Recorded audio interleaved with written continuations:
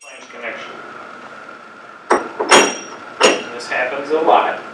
So this is counterboard to fit the flange right here. The flange is a little taller than the counterboard. Right? So when you put it together, you draw it down snug, and then you tighten it, and your business card should fit in here evenly, all the way underneath. Okay? If you do it wrong and you jam this side down, well, then it doesn't fit in there. It's got to be nice and even. Oh, sorry.